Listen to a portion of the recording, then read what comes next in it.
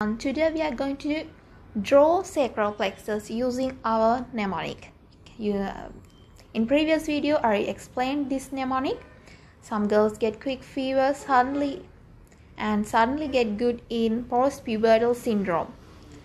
5% ladies can suffer. Okay, so to draw our sacral plexus, we know that there are nerve roots from L4 to S4.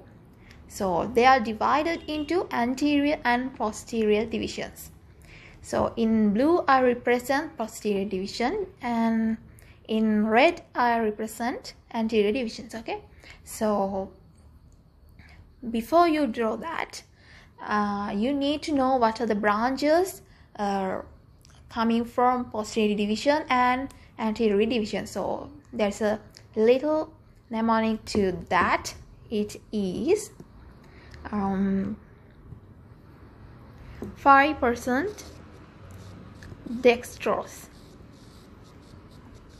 from posterior division. Okay, you know that 5 means in previous video we discussed 5 means percent mean perforating cutaneous branches, and dextrose, we all know that dextrose is glucose. So glucose means now glue means inferior and superior gluteal branches are coming from posterior division. So keep it in your mind and let's draw. So first we did what we doing is the 3 by 3. Okay, so L4, L5, the branches from L4, L5 and S1. Can you remember? Yes, superior gluteal, inferior gemellus and nerve to quadratus femoris. So superior gluteal is coming from posterior divisions. So I draw it like this. And other two are coming from anterior divisions. So I draw them like this. So this is, I forgot to inferior gemellus and nerve to quadratus femoris, and this is superior gluteal nerve. Okay, so then next 3. Yes, what is L5, S1 and S2? What are the branches? Inferior gluteal, superior gemellus and nerve to obturator internus. So from posterior division, inferior gluteal nerve rise. Okay, so I draw like this. Inferior gluteal nerve. So S1 and S2, and from anterior division, from this, yes, what are they?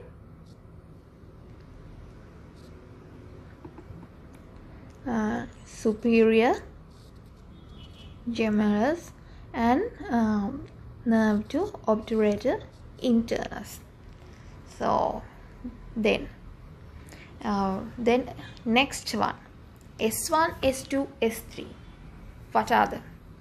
So there are no branches from posterior division, so anterior division, but there is something, yeah, the next branch is posterior cutaneous nerve of thigh. So it is S1, S2 and S3, but there is also a contribution from posterior division. So let's draw.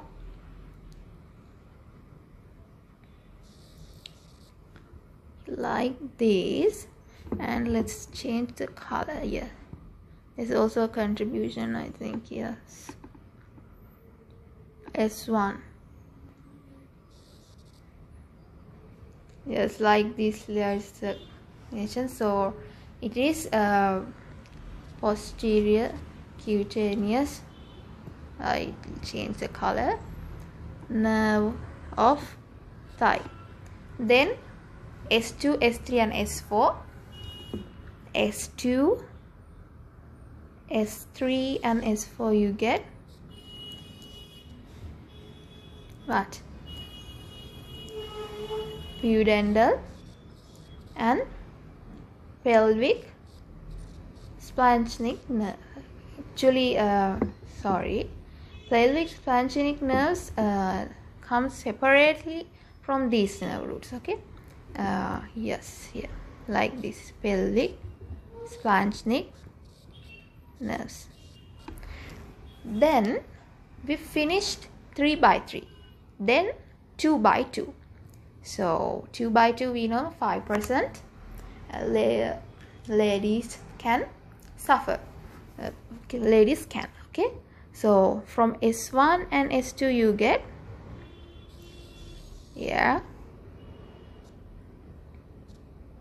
5 nerve to piriformis, and from S2 and S3 you get percent what? Perforating. Percent for perforating.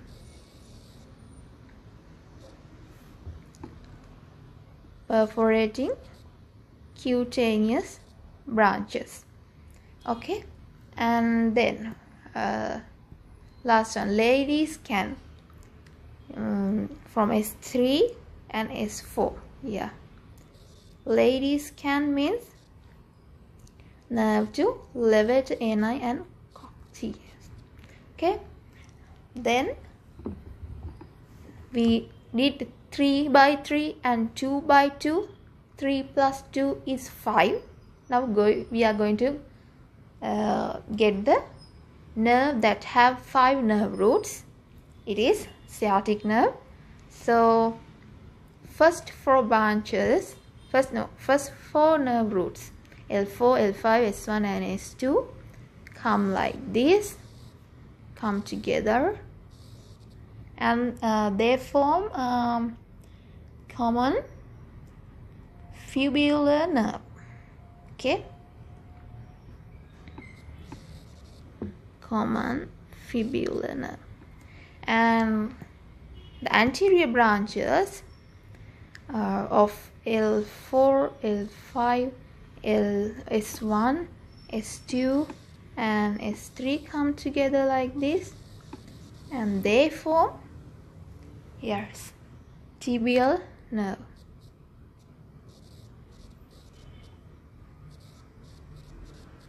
So both of them are called together as sciatic nerve.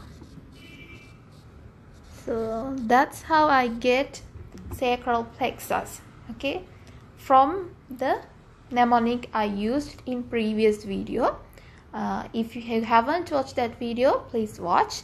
It will be important for you.